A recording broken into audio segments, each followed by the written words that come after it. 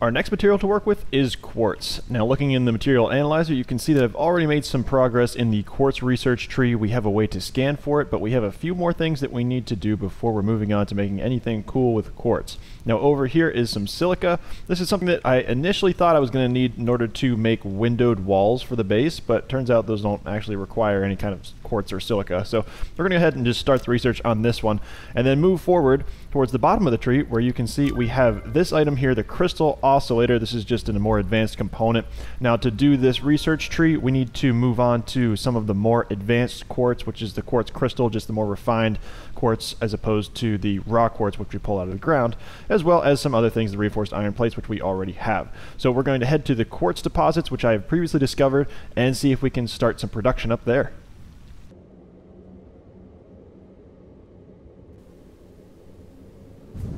Now that we're at the halfway point at the coal generator power plant, we can grab one of these tractors to make the rest of the journey just a little bit easier.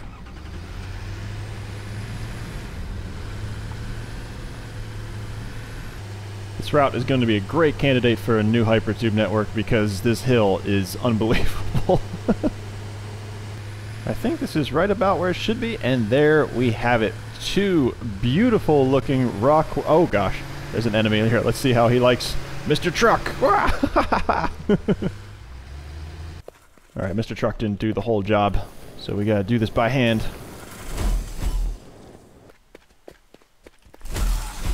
Alright, wait a second, there's another one. Oh god. He seems to be leaving us alone. Alright, so that's good. So we are now at the quartz, and we have a pure deposit here, which is pretty huge. I wonder if this one is as well.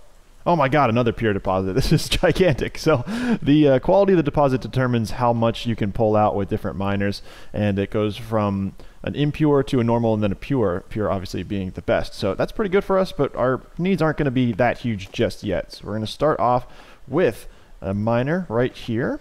We're going to have to power this with some biofuel, and I guess I can make some with some of these alien organs. Good to make sure that we're putting those to use as opposed to wasting anything.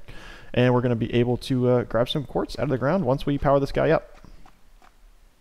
We now have some very basic quartz production going on. I was actually flabbergasted by the amount of power that these two machines needed. Not necessarily how much, but how little, because right now maximum consumption is at 9 megawatts, which is crazy because we have some of the other oil machines which are asking for 30, 40 megawatts for each individual piece of machinery. So it's nice to see that this is just going to be able to stand alone with the single biomass burner for a fair amount of time. Now obviously we're going to want to connect this up to the main facility and try and tie in the automation of creating some things like the crystal oscillator and whatever comes next, but for now I think it's going to be okay. We're just going to leave this run for a while, and then we're going to be able to shuttle these pieces of quartz to and from the base manually. Now equipped with sufficiently more quartz, we can check out the material analyzer, go into that tree, and we can now research the crystal oscillator. So this is going to allow us to make some of those, and then to move on to the next phase, we'll have to complete 5 of them. Unfortunately, we have just enough materials to make the required amount. Now we can begin the next part of the tree, which is the signal technologies, and this is going to unlock some brand new stuff. Don't know what it is actually, so let's take a look. So we've got, oh goodness, frequency mapping. Map! Oh, map's gonna be huge! Oh, look at this! It's a car! It's the Explorer. Nice, look at that thing. What? Is it like a skeleton? I don't know, it's probably gonna be better than that tractor we've been using, so we're gonna have a better way to explore the map, and it looks like the cost for this is actually a lot of stuff that we already have access to, so we can make that pretty soon. And then next up, oh, we got radio control unit requiring, what is this?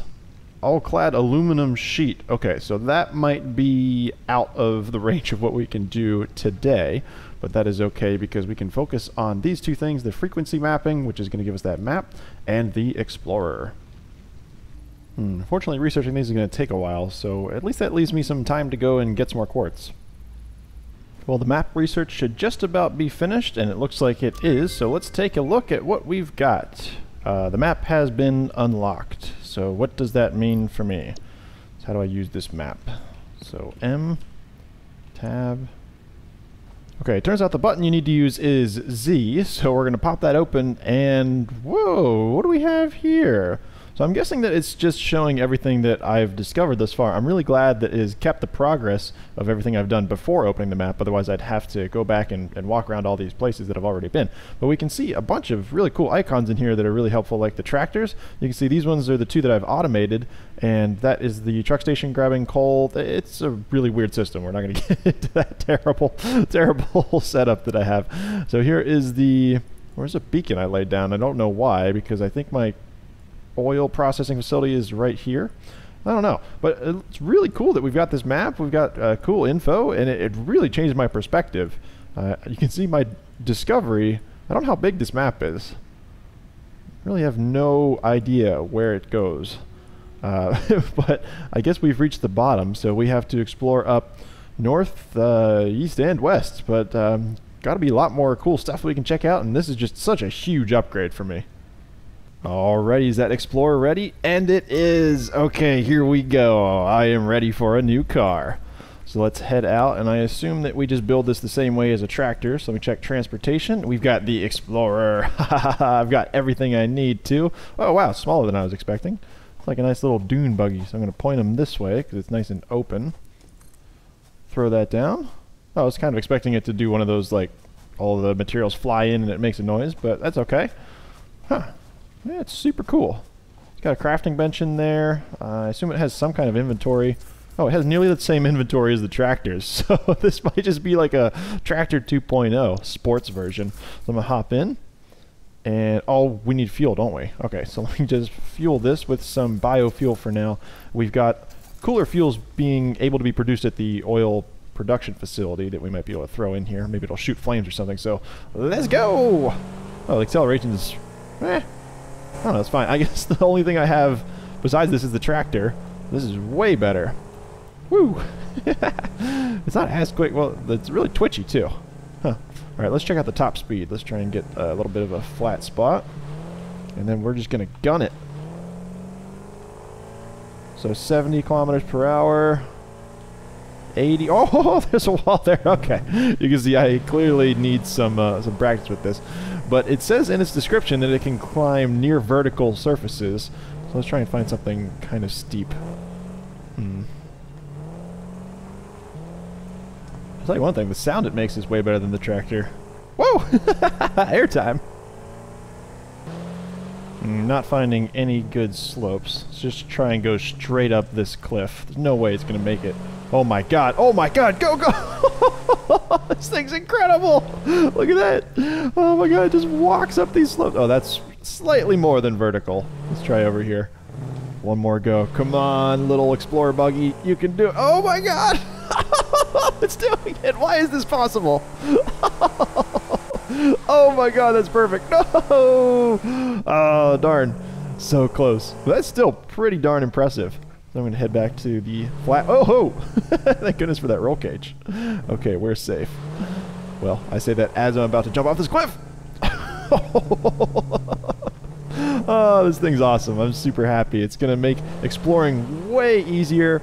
And you know what else is going to make exploring easier? This handy map. So this is just a devastating combination when it comes to me checking out the remainder of the map. And, you know, I don't really know how these two things relate to Quartz, other than the fact that we need the crystal oscillators and the research tree, which may prove to track in the future of just me having a hard time figuring out what these episodes are going to be. You know, this was supposed to be Quartz, and we ended up with a car and a map. But that's okay, because it's a sweet map and a sweet car that can go up some pretty sweet... I'm just going to crash its wall, aren't I? Oh, no! This thing's legendary. Oh, man, so cool. Uh-oh, one last test. Here we go. Alright, buggy. As far as I know, you can't blow up cars or anything, so we're going to put that to the test. Wow! Oh, God! Oh man, I took some damage. That's okay, because well, actually it looks like the health of the car is still perfectly fine. I don't know how that works, because if that doesn't damage the car, then I don't know what will. Oh, ooh, vertical. This is for sure vertical. Okay, we gotta get a little start here. Can't just go straight up, I guess. All right, here we go. Go up. Oh darn. Oh, this rock is not only good at frustrating me by creating an impediment, but also by not helping. Yes, yes, go! Go, Explorer, go! Oh, no, okay. I guess near vertical surfaces we have met our match. So that is the Explorer, Upside Down Explorer. There we go. Back up. We made some good progress with quartz research and everything, but obviously the star of the show is the super cool dune buggy. So thank you guys for watching this episode. Hope to see you in the next one.